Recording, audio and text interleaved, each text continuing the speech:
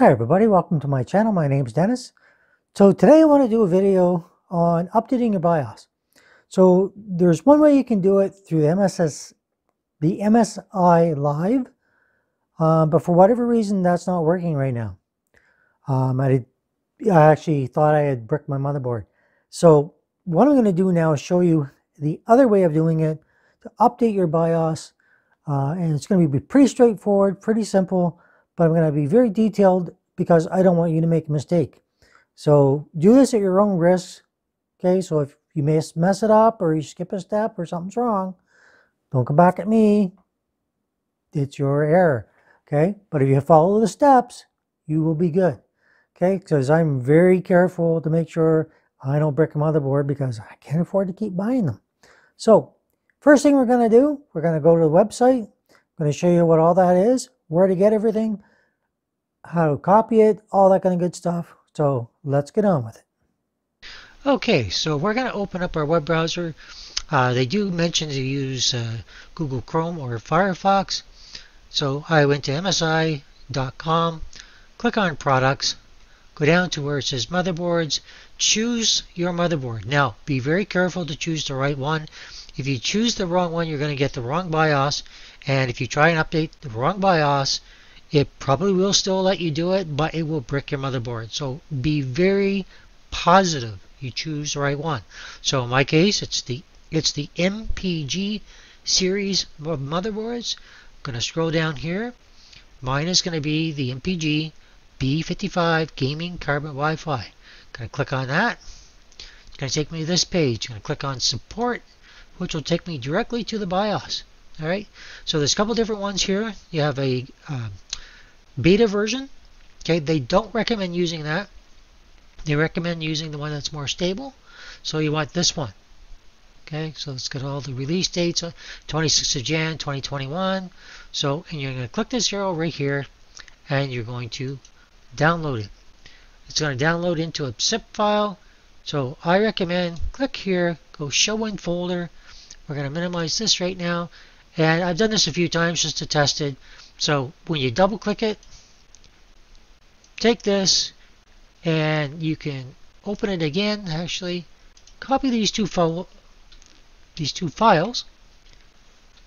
right click and copy, and put them on your USB drive. Okay, so just copy here. It doesn't matter if there's something else on there. Doesn't seem to bother it. Right click and paste. It'll copy those two files over. Doesn't take very long, a couple seconds. And there, we're done. So the file here, you used to have to rename that. If you do an M flash, like a BIOS flash, then you will have to rename this. That's when you do it without CPU in, and you don't have basically anything else on the motherboard. It's a whole different process, so let's not worry about that for now. Basically, this is the file you're going to be using. Let's take this, take our USB out, put it on our motherboard, and we'll go from there. Okay, so here we are. Got my USB stick in here. You can tell because it's lit up. It's in what they call the M flash button. I haven't tried that version by itself. I did, but it didn't work for me. So that's why I'm trying it this way. Anyhow, put your USB in there. On the screen here, you can see the M flash. So you have to, of course, boot your computer into the BIOS. So once you're in the BIOS, verify what version of BIOS you've got. So up here, you've got BIOS version E7 C90 AMS.130. Okay, so now you're going to go to MFlash here, click it. Okay, once you click it, it's going to say system will auto reboot and enter flash mode. Do you want to enter flash mode? You're going to say yes. Okay, so your system's going to shut down, so don't panic, and it will start back up. Up until this point, you haven't done anything yet. Okay, so power to go off, not going to hurt anything.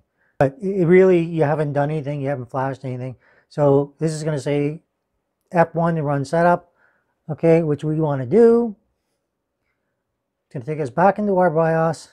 Okay, so once you're into your BIOS, you go down here, we'll see M flash. Click on that. It says you're going to auto reboot and enter the flash mode. Do you want to enter flash mode? You're going to say yes. Okay, so wait for it to reboot. It'll come up, and then we're going to be able to choose the BIOS file. So we'll show you that here in just a second. There we go. It says enter flash mode. Okay, so our Staples relay, that's the Staples drive that I've got for the. Now it's only showing you your currently selected one. So when you click on the new one, which is this one right here, okay, you see the name, okay, it's going to come up. That's the file. That's the new one. And it's asking you, are you sure that that's the file you want to select? So if you're sure, click yes. And it's going to show up on the bottom now. And now it's going to start updating your BIOS. So it's going to take a little bit, so just be patient.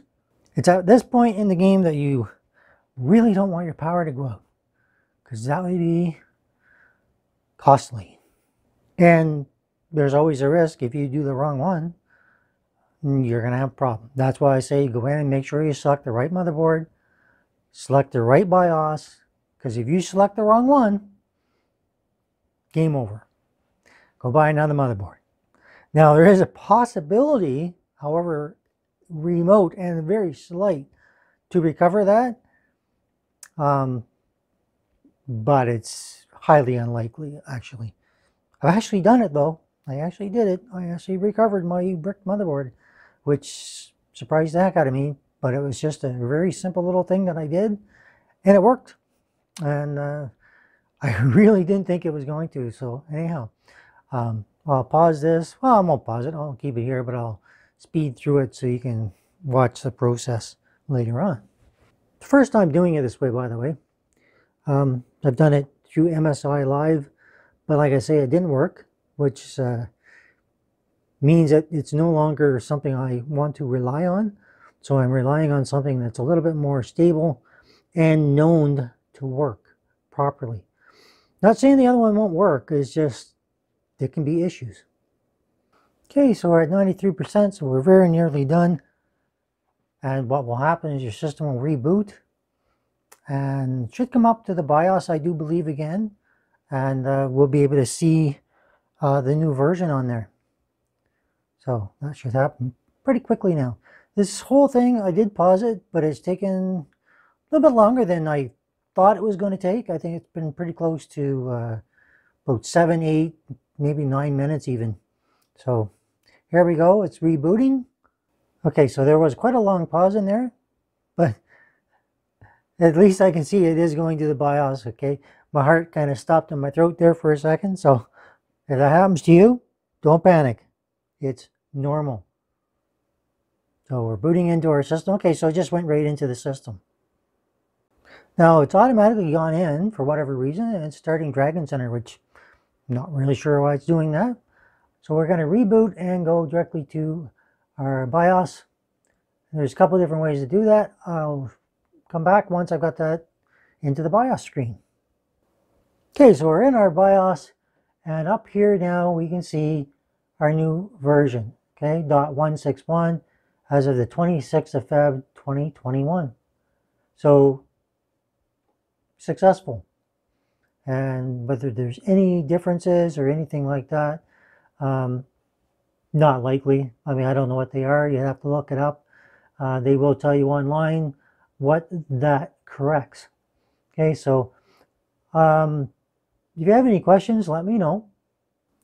All right, so basically that's how we update our BIOS for an MSI motherboard specifically, but I believe it works same principle for some of the other ones, but don't hold me to that because I haven't done the other ones. So this is for the MSI BIOS update using the M-Flash button on your computer, and that's it. So go into the AMD website, download the BIOS to your USB stick, take it out, put it to your motherboard that you want to update. Make sure you've got the right one, okay? So don't choose the wrong one, because if you try and flash it, it'll still work, but you'll have the wrong BIOS and you're done. Nothing's going to work. You basically bricked your motherboard. Whether you can recover from that or not, really, I'm going to say no, but I have. But mine was probably more a fluke than anything else. and I don't even know if I know how to repeat it. So anyhow, I kind of do, but anyhow, hope you like it. Let me know. Give me a thumbs up. If you're new here, think about subscribing. Hit that bell for future notifications. And this is kind of a complex thing made easy, I hope. But if you have any questions, fire the questions at me. I have done a lot of this in different roundabout ways and for different systems. So I do have quite a few answers. Hopefully I can answer yours. Maybe I can, maybe I can't. If I can't, maybe I'll do a video for your case, whatever your question is going to be in a future video. So that's always an idea. You have suggestions for a video you want to see, something you've been dealing with and haven't been able to fix, throw it my way. I like to delve into things others haven't been able to fix. It's always been my thing. So don't hesitate to ask me a question nobody else has been able to fix. Don't ask me in the comments, because I'm probably not going to be able to tell you in the comments, because it's just too complex to do. But it's easier to put in the video because you can talk, you can express things a little differently. But in the comments, it's nearly impossible to answer some questions in the comments, because taken the wrong way, it can really cause a lot of problems. But having said that, this procedure, if you have any questions on it, send them my way. I look forward to hearing from you. And until then, have a great day. Bye-bye.